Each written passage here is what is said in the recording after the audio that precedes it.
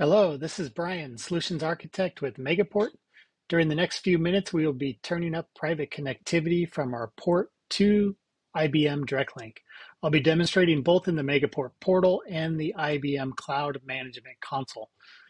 The most common reasons we're seeing customers establish private connectivity to the IBM Cloud are to increase throughput capabilities, optimize application performance, and improve security.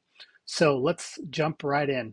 You can see here, I'm in the Megaport portal right now, and we're going to create a connection from this port we have in the Kansas City area to our cloud instance in US South, and I'm going to connect through Dallas, Texas. There's a couple of ways I can build this connection. You can see we have some of these shortcut tiles down here where I could just click on IBM Cloud. I could also type their name in here, IBM, to do a filter if I'm looking for a provider. I'm going to use the connection button today, add connection, and we'll click on Cloud. And you'll see IBM Cloud here on the screen. And I'm going to connect to the Dallas IBM Direct Link at port 2 here. And click Next. I'm going to name my connection.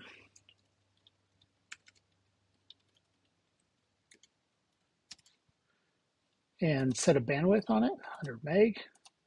And I could let Megaport auto assign the VLAN, or I could assign a VLAN myself. So I'll assign VLAN 200. And now I'm going to need a little bit of information here. So the IBM account ID, I will show you real quick where to get that. So if you go over to your IBM Cloud Management Console and you click on Manage Account, and you'll see Account Settings right here. And you can pull your ID right here. So I'm going to copy that to my clipboard. Come back into the Megaport portal and paste that in.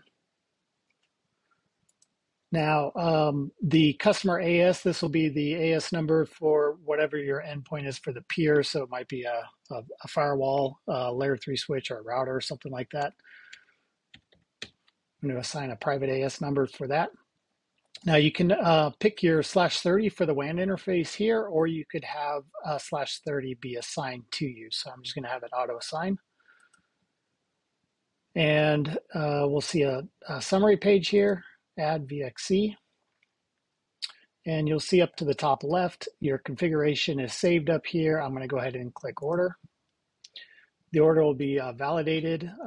And once it's validated, we can order that. Now, this is the last step in the Megaport portal. After this is done deploying, I'm going to go over to the IBM Cloud Management Console and complete the configuration over there. We get a prompt here to, you can click the button here that'll launch the IBM portal for you. I'm going to click Not Now because I already have it open. And we'll hop over here.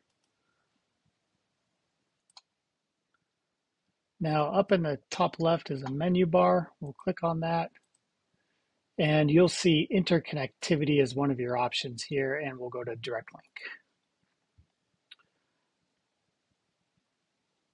Now, if you have multiple direct links like I do, you will see a new one hopefully pop in here, and you'll see it right there at the bottom with the bell by it. That means there's some action required. So this is our new one. We set up this 100 meg connection, and so we'll go ahead and click on that.